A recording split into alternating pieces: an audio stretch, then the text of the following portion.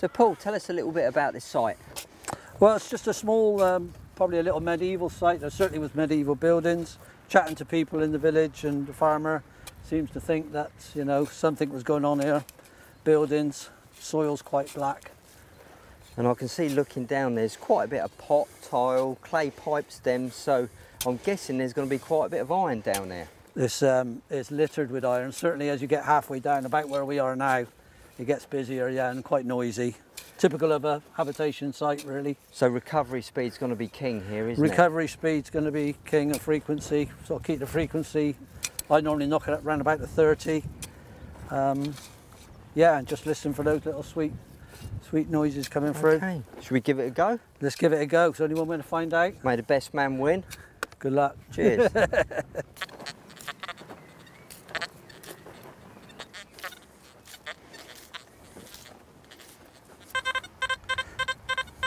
That's not bad. I was thinking it was coming in at 70, but it's the sound you're going for.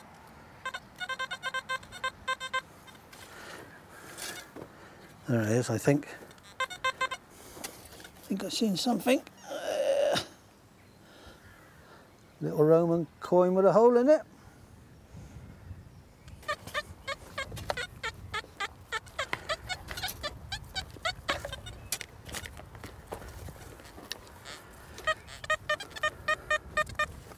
Sounds nice, Gar. Cleaned it up a little bit. Cleaned it.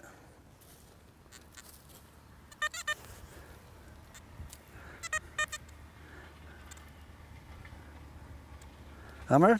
Hammered coin. Ah, what A little bit of silver look. Well done. Yep. There you go. Nice signal, wasn't it? It was a lovely Crispy, signal in nice amongst little- all that iron. Yeah, yeah. Come on. Oh, yeah. That's a little stud. 50 on the XY screen, same Yeah. as that last one.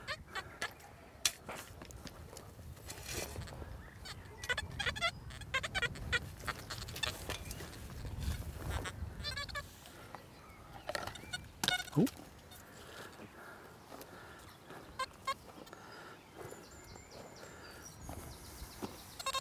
Oh, Oh, a little a stud. little stud Yeah, look. it's like I had just up there just now. Little stud. Listen to that soundtrack. You couldn't wish for a better soundtrack to detect to, could you? That iron. No. Don't let that put you off, all you new guys, because that's what it's all about, working amongst the iron. Do you know what? This is my favourite sort of searching. Yeah. You know, I could do something the size of a tennis court all day long if it's, you know, got iron in it. 'Cause Yeah. It really is a sort of technical site, isn't it? You're winkling out between the iron. Definitely.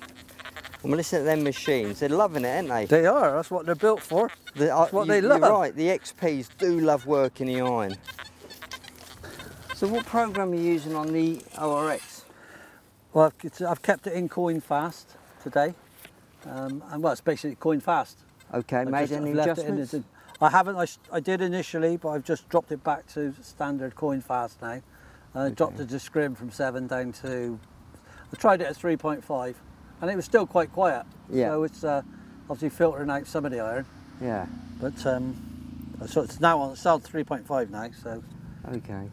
I'm using the hot program because I want to hear all the feedback from this iron. Yeah. And I've got the higher frequency running. Yeah. It seems to be working quite well. I'm Yeah. getting all the really tiny targets. Yeah, yeah. Getting a load of feedback, but you're not going to get depth on this sort of ground, are you? No. If there's an iron, trying to achieve depth is Yeah. just pointless. You're No. just trying to look at putting fines in your pouch, really. It's a matter of just, it's working with the site, the soil conditions in it and is, what's in there. yeah. You know, don't try, I mean, iron will catch you every time, you know. Yeah, and it You've is. got to adapt, you've got to change. If there's lots of iron, then, you know, you want the right coil to deal with it. Game of nerves, isn't it, iron? It is. You've really got to get your It head is. down and get in that zone. Yep, yep, that's the secret. Once you're in the zone, then you know, the iron's good. You just listen for them little squeaky ones come through.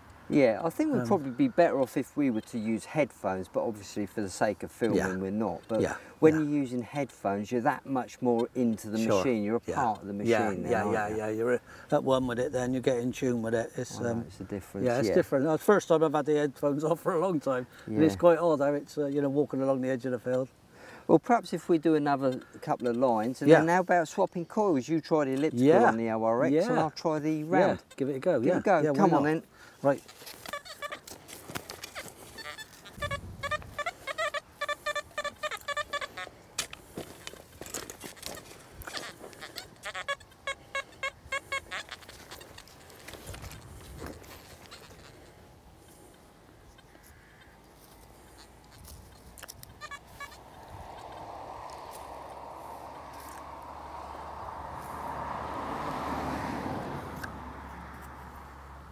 Looks like a little Roman coin. It is, just a small Roman. Come on, you little hammered, come on.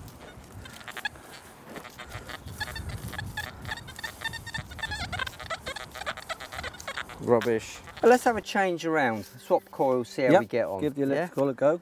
Okay, so all you need to do is dial up menu coils and that number will be in the machine, so you just select it.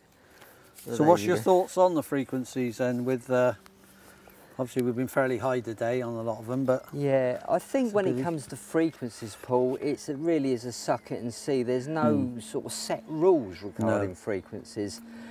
Because you only know what you're finding, you never know what you're missing. So you're never going to find the ideal frequency for every target. So I think out here, you know there's hammered coins, you know there's lots of iron. So yeah, I'd favour the mid to higher frequencies, definitely. And just see how you get on. But your machine will tell you when it's not happy. You can just go up and down the frequencies. Just don't spend too much time on them. Just flick through and just see what it sounds like, you know. So that's it really.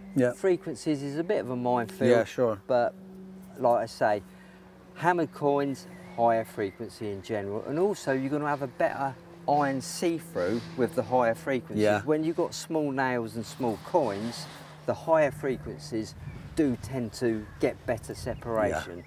Well, all we can do is get out there and give it a try. True, yeah, that's it.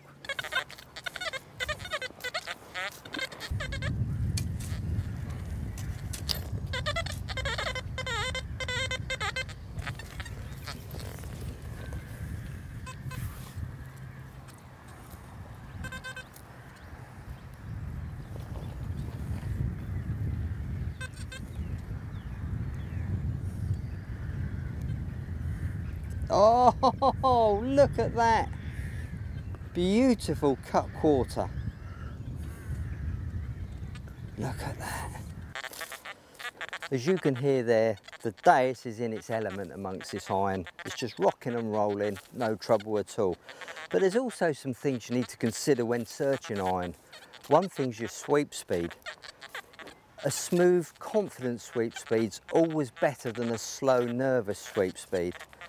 Keep it steady, and also sweep technique. Keep that coil as close to the ground as possible. Even if you've got it 2-3 inches above the ground, you could be compromising the performance. So just be very mindful when searching iron to keep everything really, really tight. And of course, concentration, that's another important thing. Don't lose concentration, keep your head down and just listen for those high spikes in amongst all that buzzing.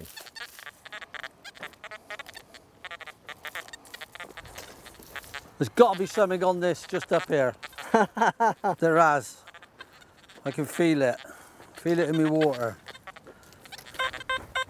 That's a nice little two-way signal. He's on 74 kilohertz now, so I've whacked this elliptical coil right up. I suppose it's going to be deep, but...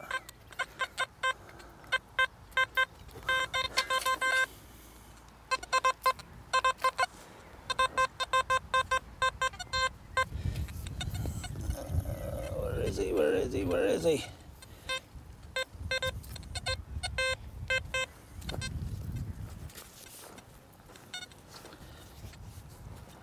Oh, cut quarter. What's that, Paul? Cut quarter. See, I told you it was Time? worth the 74 Yeah. kilohertz. It was. Does Back get the that at small stuff, 74. doesn't it? That's small, isn't it? Look at it. Nice one, actually. Not bad.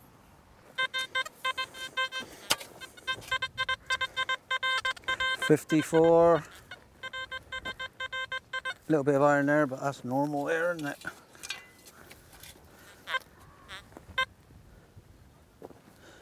What's that just there at the end of the coil? That? What is That. It looks like it's a little bit it? shiny. Hey. Might be a little tiny hammered. Yeah. Yeah. Little hammered.